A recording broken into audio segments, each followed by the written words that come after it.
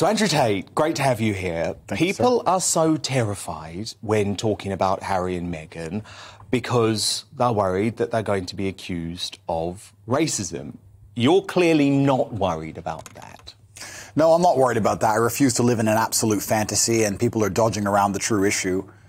I'm a person of color myself, but I don't think that's why I'm inspired to speak the truth. The fact that racism is being used as a justification for the fact that she isn't liked by the majority of people is a cop-out. It's not the case.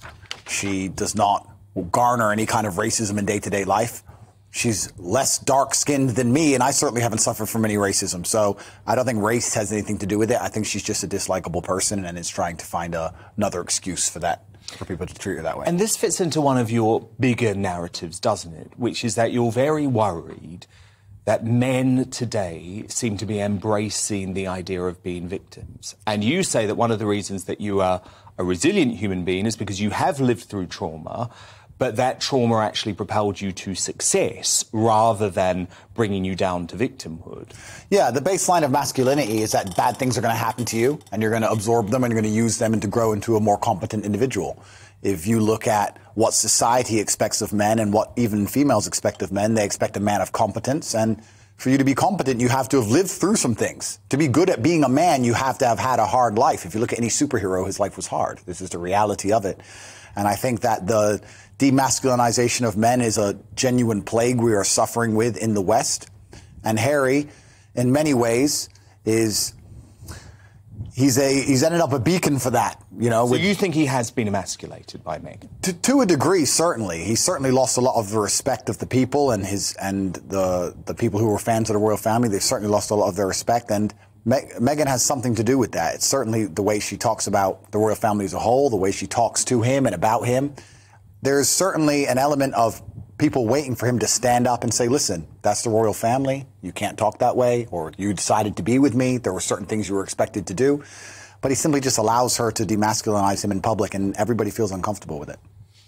People also feel uncomfortable now to have conversations about race because it's so easy for the MSM to accuse you of racism. Now, I grew up believing in a colourblind world, and that's what I was told at school, that we shouldn't actually obsess about someone's race. Now, if you sign up to that philosophy, you're described as being racist. And it feels to me like Meghan has really utilised that. Well, there are certain buzzwords. There are certain words you can hide behind in modern society which people are not allowed to challenge, and it allows you to have ideas inside of a vacuum where you can develop these narratives that are never directly contested. And racism's one of them. You're completely right. People can just cry racist and you're not allowed to challenge the idea. And I stand up and say, I do not think that the problems with the public perception of Meghan have anything to do with her skin color whatsoever, especially the fact that she isn't even particularly dark. I find it very strange that a lot of the people who are standing up for her, I've seen many liberals, black liberals from all around the world who are standing up for her saying the race card, the race card. Why would you allow somebody to use the race card when they're not genuinely suffering from it? Doesn't that disrespect all the people who actually suffer from genuine racism? Well, I think it does. So do I. Because there are so many contradictions in that Netflix series, because Meghan actually says the only time she ever experienced racism was someone in LA calling her mum, who actually does have much darker skin than her, the N-word. But actually, Meghan said she had experienced no racism herself, yet she enters the royal family, and all of a sudden it helps her victim narrative to suggest that she's been a victim of racism. And actually, if you saw her wedding, I mean, the British public completely embraced her. Well, if the British public had a problem with race, I don't understand how we have a prime minister who's darker skinned than her, a mayor of London who's darker skinned than her. It doesn't even make sense on any level. I would state that England is one of the least racist nations on the planet.